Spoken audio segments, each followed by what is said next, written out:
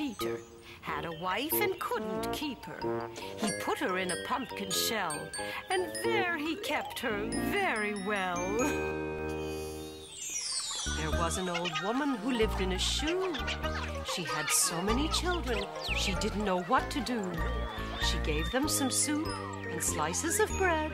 She hugged them and kissed them and put them to bed. Oh, that's a really big shoe. It sure was. What's that sound? Oh, that's the man who sells pies. He rings the bell to let people know that he's coming. Oh, it looks like he has a customer. Hey, look, it's BJ. And he's dressed like Simple Simon. Oh, now let's see these pies.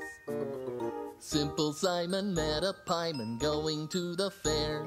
Says Simple Simon to the pieman, Let me taste your ware. says the pieman to Simple Simon. Show me first your penny.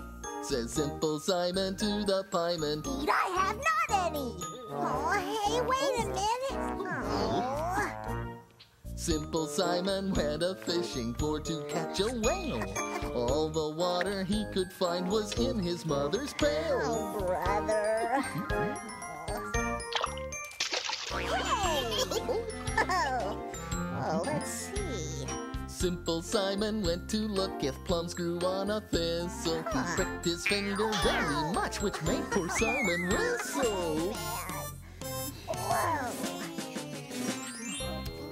Hey, a bird. I know. He went to catch a dicky bird and thought he could not fail, because he had a little salt to put upon its tail. Hiya, birdie. Hey, come back.